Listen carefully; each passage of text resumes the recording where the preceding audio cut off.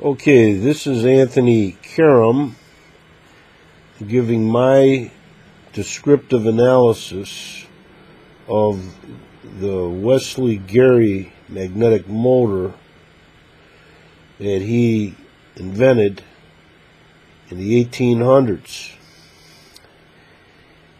and how I believe it functioned. Well, if you look in figure 1, you'll see a dotted line, which is the neutral line, and then you'll see a north-south pole. And that north-south pole are the two ends of a horseshoe magnet. Because this Wesley Gary was experimenting with horseshoe magnets a lot back then. So if you take this ends of a horseshoe magnet, or take a horseshoe magnet and lay it on a table flat, where the north-south pole are on the same plane as it's shown here in figure 1, and if you drew a line under the north-south poles in figure 1, that line would be the table. Okay? And then the horseshoe magnet would be laying there with the pole pieces facing you. Now remove the table. Now you have the magnet suspended in midair on a horizontal plane. Let's go to figure 2. Figure 2 shows a box in the dotted line. That box in the dotted line is a piece of metal.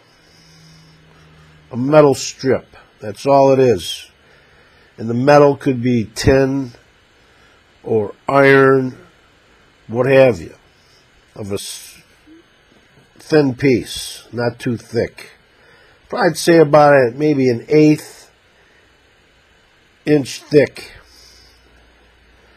Now, if you took that metal and put it on that dotted line, Mr. Gary claims there's a neutral line in that area. Now, let's go to figure 3. If you raise that metal, now that piece of metal now, in that neutral line in figure 2, let's get back to that again. It's not going to show any field on it. It'll be depolarized. But it's still attracted to the magnet. But at that point, it won't show any field in it whatsoever. It's a neutral line, neutral zone. Well, if you move that metal piece that's perpendicular to the north-south poles of the horseshoe magnet and moved it above the neutral line, Mr. Gary claims you'll now show the metal is magnetized with the south pole and the north pole, how it's shown here in figure 3, which is opposite to the pole pieces of the horseshoe magnets below it. What's interesting is if you go to figure 4 and you lower that metal pole piece, metallic metal, magnetized metal, the field changes. And now it's the same field as the horseshoe magnet is. Now that's how it works. And he was claiming all he had to move, that pole piece, was a 1/15 of an inch. That's like something like a 3/32. That's it to get a complete change in magnetic flux. Furthermore, he was winding wires around the pole piece because if there's a change in field, a current is induced into the magnet wire.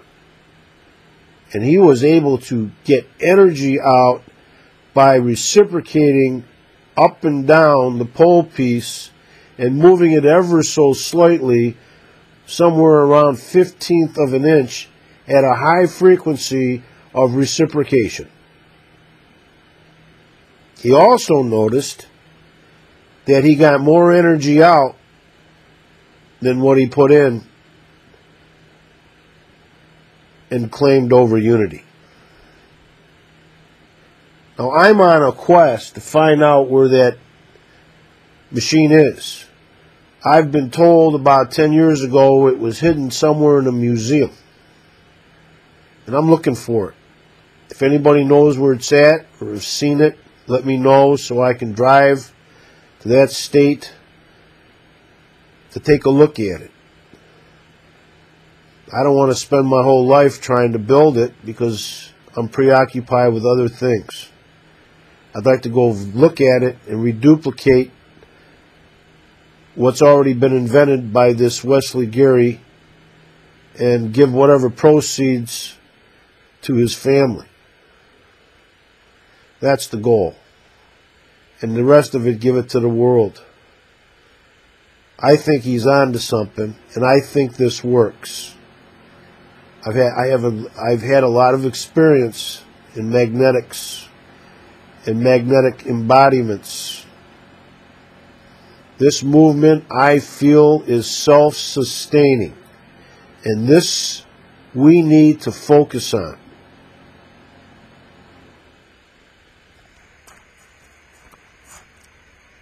That's the end.